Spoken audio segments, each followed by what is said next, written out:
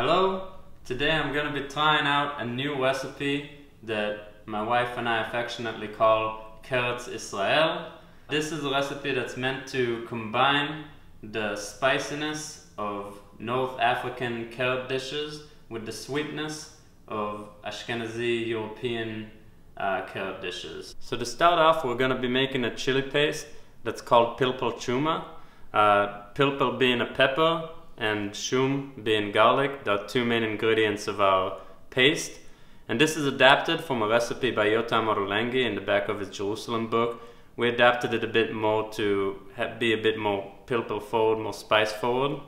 So let's get started. So to start out, we're gonna be steeping some of our chiles de arbol in hot water. So I'm gonna boil some water.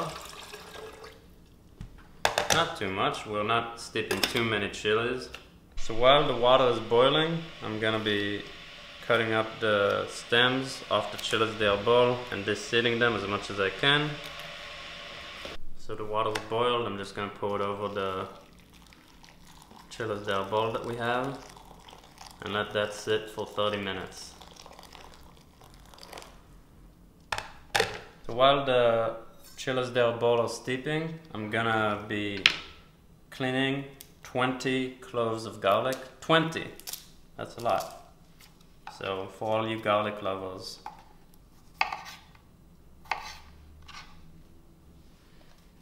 Okay, so now we have all our garlic cloves peeled and ready. I'm going to put them into the food processor to mince. Alternatively, you could do this by hand. I'm just feeling a bit lazy right now. So the food processor it is.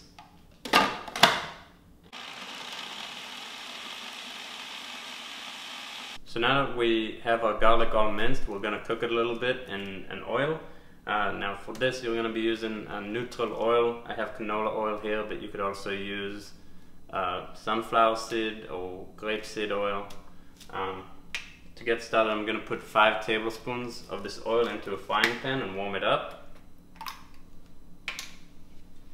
Now we're going to be using this oil later in our paste, so make sure to keep it, and we'll do that once we get to that step.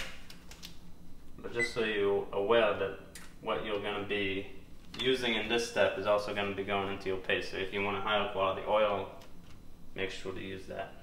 So I have the oil going on medium heat. I'm going to add the garlic.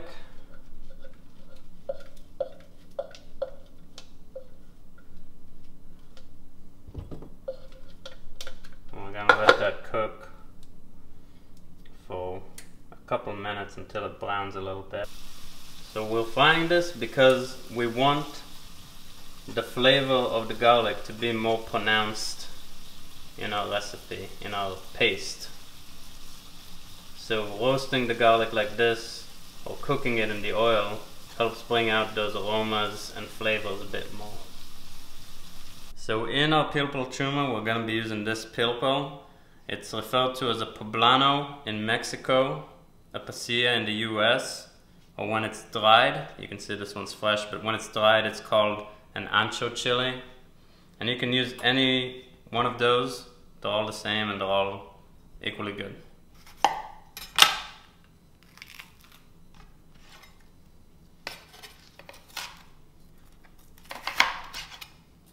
You don't need to chop this up too much since it's going in the food processor. Alright, so now I'm going to make my spice blend that's going to go into the chili paste. To start off, we're going to be needing 3.5 teaspoons of paprika. So 1, 2, 3 and a half. There you go. Good. After that, we have 2.5 teaspoons of ground cumin. 1, 2 and a half. Okay. Excellent.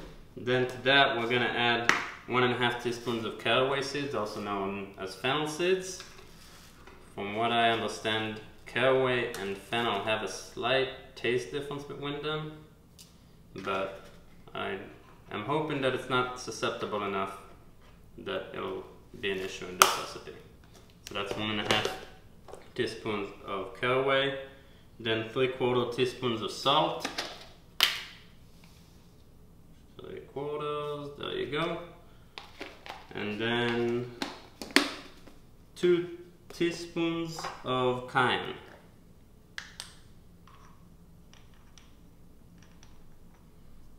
One and 2. Okay. So we have our spice mix. So our chiles de arbol have been soaking in this water for 30 minutes. So I'm just going to strain them out. Make sure to get as much moisture as you can off, as reasonably can be expected. So now that the oil with our garlic has cooled down, I'm going to strain it. And the reason we're straining this is because we really want a paste. So we could just take all of this and throw it in the food processor, but then we might run into an issue where we're not really creating a paste, the paste would be too runny. We're able to hit that sweet spot of it being pasty enough, but also being liquid enough to spread. So at this point, we have all our ingredients. All we need to do is combine in the food processor. Alright, let's run the food processor.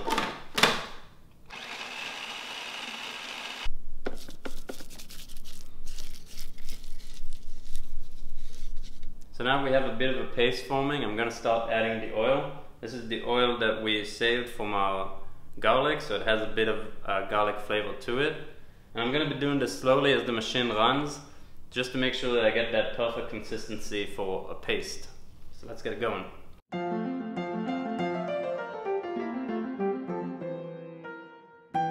Okay, it's looking pretty good, but I'm going to wipe down the walls a little bit to get it more evenly mixed.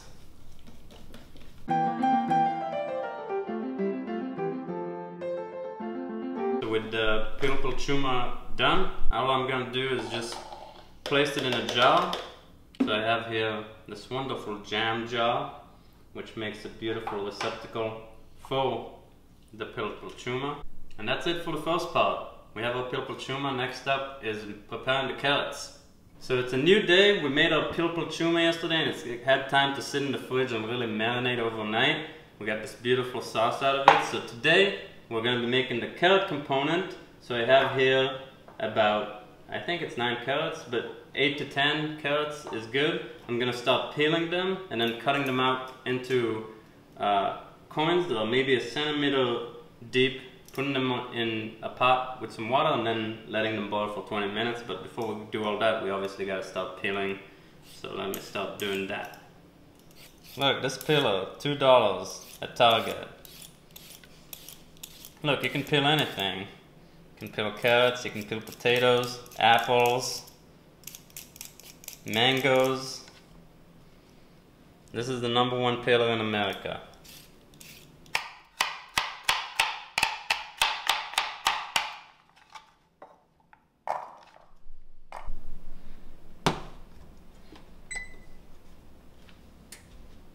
Alright, so while we have the carrots boiling, which will take about 20 minutes, we can start making the mix into which the carrots will go.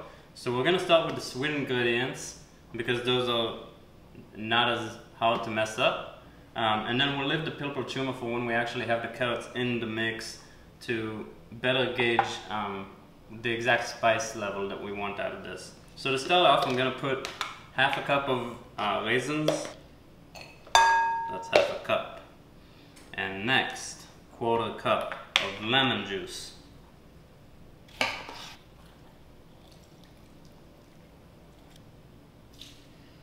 And then about 1/4 cup of honey. Okay, let's hope that's 1/4 cup. A pinch of cinnamon, so just a little bit. And then a little bit of sugar. Not too much. Let's mix them all around.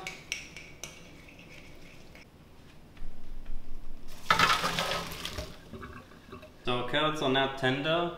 They're at about that stage where they're soft, but they still have a bit of a bite to them, which I think is very nice. It took us less than 20 minutes.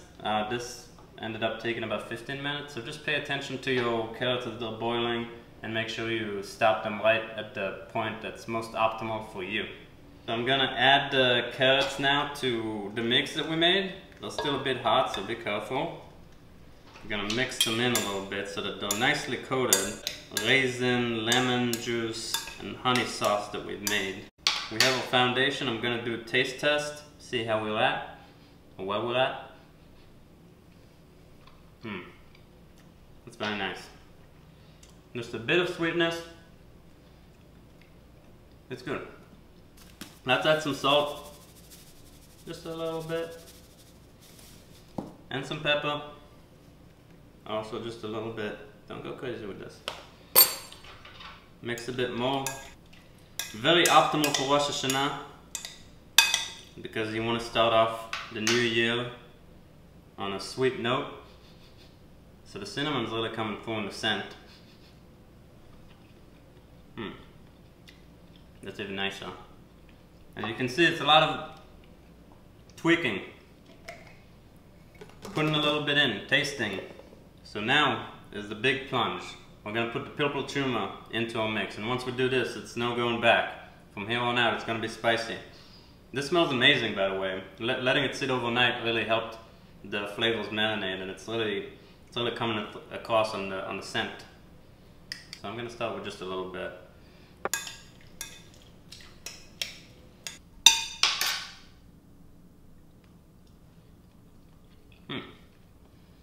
Garlicky. A little bit of spice.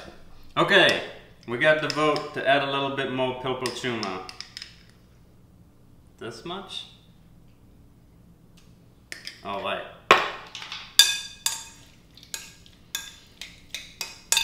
Okay. More spice!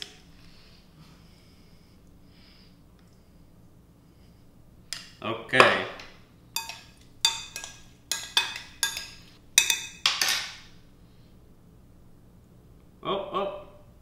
Excellent. So we have our carrots Yisrael. I think it's really nice. And as with the Pilpelchuma, we let this sit overnight and let the flavors marinate a little bit. It'll probably be even better tomorrow morning. Adjust this as you deem necessary. You can put some nuts in here, or mint, or parsley. This is just a foundational recipe. As you can see, we put raisins in here. You don't have to put raisins in here. Do whatever you like.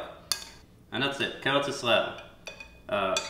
Mix a melting pot of different cultures from all around the world. From Russia, Ethiopia, Europe, Northern Africa, the Saudi Peninsula. That's what makes Israel a great country, and what makes this recipe a great recipe. Okay, we tried waiting a full day for this to marinate, but we couldn't do it. So this video has been filmed about 4 hours after we put them in the refrigerator. Yeah, we're gonna plate it. It smells fantastic, by the way. I think this was enough time to let it marinate. Oh my goodness. Oh, the smell is amazing. It smells like garlic and honey and lemon. We broke out the nice plates for this. Wow. Sweet, spicy. Everything in one. And a bowl of carrots.